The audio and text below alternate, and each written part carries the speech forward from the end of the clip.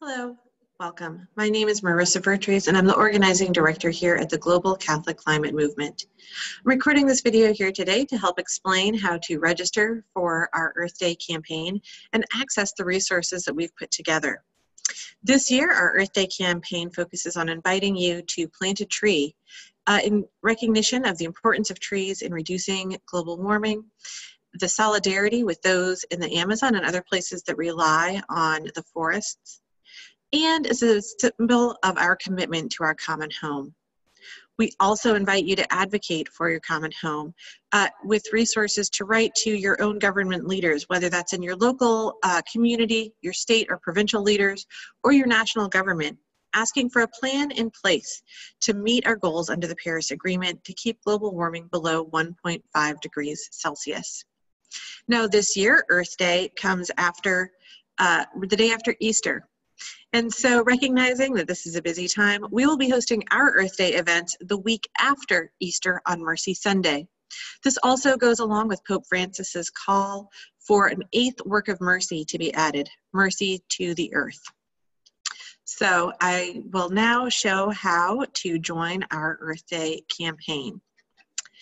Now, we have put together an Earth Day site with a wealth of resources and registration made available for you. To access this site, you'd visit catholicClimateMovement.global/Earth Day 2019. Here you can see some of the information about the campaign, the invitation to plant a tree and to advocate for action on climate change. You can register your event. We also have room here to add a link to an event flyer. So if you would like to use this as an opportunity to promote your Earth Day event as well, you can link to your flyer here and we will have that on the map and connected with others. If you scroll down further, you'll also see the wealth of resources that we have. Here you can look at events around the world that are taking place that will be added to the map as you register. Up above, you can see things that our team has created, including the event planning guide, walking you through step by step how to host an Earth Day event, putting together a team, speaking with your pastor, gathering your supplies, and considering how to engage other leaders in your community. You'll also see here that we have a report back form. This is very valuable to us so that we can keep track of how many trees were planted, who participated in the event, and importantly, where advocacy actions took place. By providing this report form to us, you help us to form better campaigns, as well as to learn more about what our network is interested in doing and the work that you've done yourself. By attaching pictures, if you feel that you would want to share those, you'll also be able to share your own stories from the event as well. And we can share those with others if it's something that you would like to see happen. We also have here an advocacy guide, providing an overview of our request and a draft letter to elected officials. Again, you may choose an elected official at the local, provincial, state, or national level.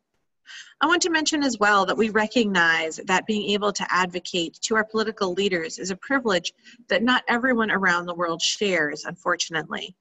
And so if it would be dangerous for you to advocate in this way, or simply not possible based on the political system that you are in, we recognize that fact and are not asking you to put yourselves in danger. However, if it is possible, then we do have an obligation to raise our voices in defense of our common home and ask for strong leadership in addressing climate change. For those of you who are unable to advocate in a political level, we encourage you to consider if there are institutions that you could ask for commitments or ask for change, whether that's your own parish, your religious order, a Catholic school or university, or perhaps in the local community. Again, this may not be possible, but we do ask that you think creatively about if there is an opportunity.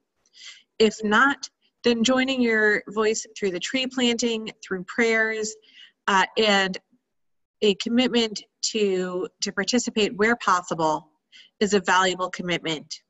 And we continue to hope for the day when advocacy in this way is possible for people around the world. You'll also see here that we have created lesson plans available for children and for teenagers that can be shared with the religious education program or a Catholic school.